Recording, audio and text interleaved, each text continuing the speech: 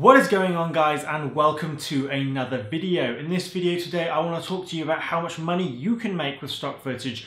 We're going to go over some real world examples here, actually take a look at portfolios as a whole, and actually give you guys an idea of where you might be at right now and where you can be at in the future. So without further ado, guys, let's get straight into it. So to start us off, we're just going to talk a bit here about setting expectations when it comes to stock footage. I don't know the kind of backgrounds that you guys have come from. Obviously, everybody who's watching this is probably in a very unique position, whether they're, maybe a drone pilot or a videographer, etc. We've all got our own stories to tell. But when it comes to stock footage, it's not a case of just uploading, say, 5 to 10 clips and then retiring to the Bahamas. Believe me, I wish it was that easy. But unfortunately, if it was that easy, then everybody would be doing it. The trick when it comes to stock footage, guys, is quality, consistency, and variety. Uploading 10 or even just 50 clips alone is not going to do it for you, or even just 100. You really need to actually build up a sizable portfolio to get some really good metrics about the kind of content that you're uploading and, an idea of how much money you can make every month before you're really going to start seeing a consistent income and consistent growth financially. So my first real tip when it comes to this, guys, is don't take any metrics on board until you're at least 1,000 clips in your stock footage portfolio. And I'm actually talking about real good quality clips here, guys. I'm not talking about those duck shots or those squirrel shots, those kind of shots where everybody can film them. I'm actually talking about quality work, guys. You need at least 1,000 good quality clips on the agencies before you can really start to draw some metrics out. Now, getting into the really juicy stuff here, guys, and this is the kind of thing that I've asked and I get asked quite a lot, and I've spoken to a lot of people about, and it's different for everybody, but in terms of actual dollar returns on every clip, it varies dramatically. Now, I know people who have thousands of clips and they get less than, say, $1 a clip, and that's because of a number of different reasons to do with the quality or the resolution or just the kind of demand when it comes to that kind of subject matter. You can go and film me 10,000 shots of silver spoons, okay, and they could be really great silver spoons, but at the end of the day there's only so much demand for shots of silver spoons out there. And I know people who have got really high in demand niches that are really well covered, and they shoot really great quality work and they only upload their best stuff, and they're making anywhere from $25 to even $50 a clip, and that is exceptional. I mean, for people to expect to make that, I think is really unrealistic, but for certain people who have got these niches nailed down and covered really well, that is potentially possible for you as well. I don't make that, I'm not anywhere near that. But that is something that is achievable at the very high end. But I think those kind of people really know what they're doing when it comes to those niches, and also necessarily the shots themselves take a lot longer to create.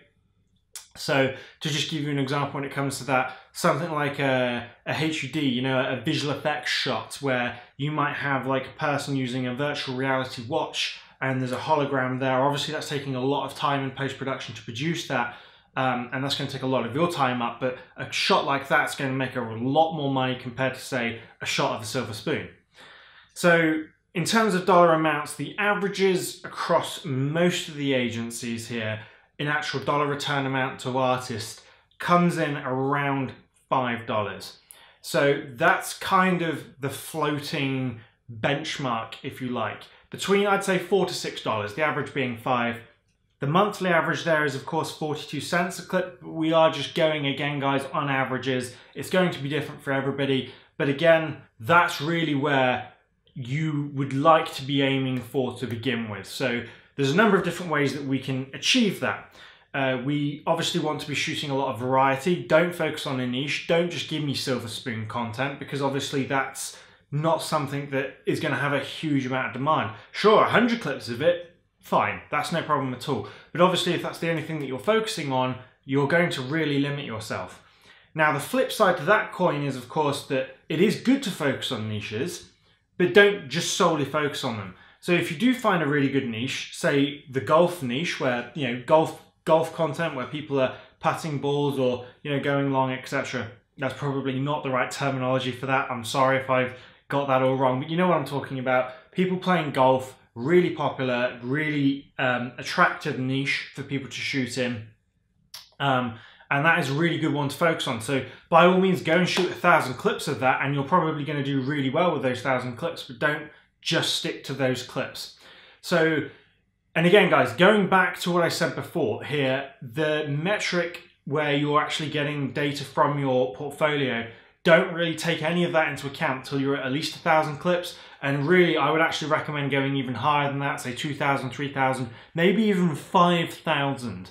Now, I know guys who really are very focused in aerial niches, drone footage, etc. I do a lot of that myself, but it's not my only thing. But you know, some people only focus on drone content, and you know, I know one guy who's making a hell of a lot of money doing that, and it's really good for him.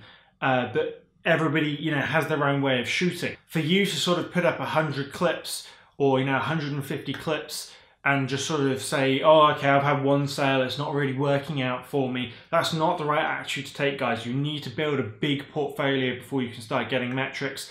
But you know, if you sort of, a really good thing for you to do there is to actually take, once you've got to 1,000 clips or 2,000 clips, is take that entire portfolio and say, okay, it's generating me this much money a month, and then you can plan ahead. So, you know, if you're making, say, $200, $300, and you know, you've got a nice sizable portfolio, then it's realistic to say, okay, next month I'm probably going to be looking at least $150. And you know, you can then start planning and say, okay, well, if I double my library and double my library again, then you know, it's realistic to expect, as long as I keep my quality and my quantity and you know, my variety at the same level that my portfolio is currently at, I can sort of expect the same thing to happen again. The goal being, if you like, then to obviously get to a point where you're earning, say, $1,000, $2,000, even $3,000 a month. And you know, you look at people in the industry, the really big contributors. You look at people like Robb Crocker, for example. He's making tens of thousands of dollars a month from stock footage, and you know, but he's been obviously at this for years. He's got a really wide variety of content. He's done a lot of stuff with models. But there's nothing to stop you guys doing that as well. And this sort of just rounds me up here to another point that I want to talk about, and that's obviously getting your content on as many good agencies as possible. And one of the things that I like to do when it comes to making a return on my money is obviously using Black Box, which for those of you who don't know is basically a stock footage aggregator. I'm going to leave a link in this video here, in the description of this video, to a video where I cover basically how that works with Black Box. But highly recommend for anybody coming into this that you check them out, because it does really, really help when it comes to getting your stock footage out to all of the agencies. Really, guys, what you need to focus on is building a large portfolio with a lot of quantity content and a lot of variety to it. So I don't want to see like 1,000 shots of spoons. I don't want to see a portfolio where, you know, you might have 2,000 shots of squirrels, because by all means, if the squirrel's cute and everything like that, it has a chance to sell, but the market is so saturated for that content. You know, I mean, if you've, going back to my previous video, if you've got a squirrel in a little costume, maybe, where he's doing a trick or something like that, then yeah, okay, that's probably going to sell. That's probably a good shot, and that will sell. Okay, I'll give you that. But again, guys, if it's just a squirrel in a tree, it's not going to sell. Let's just be realistic about it. You need to build variety. You need to build, you know, a large portfolio where the quality is good, the variety is good, and you can actually really start to get some accurate metrics from that. So just to wrap this video up now, guys, again, keep shooting, keep uploading content. Don't get discouraged if you get sort of the 200-300 clip mark and you haven't made a sale. I know I've said this before, guys, but it is definitely a marathon and not a sprint. You've got to keep going with this and don't get discouraged. I really hope you found this video useful and encouraging when it comes to build your portfolio. Feel free to come and check out Black Box and have a look at my other videos. I'm sure they're going to be really helpful for you if you're just starting out in this industry. Come and say hello on the Facebook group, and as always, guys, I will see you in the next video.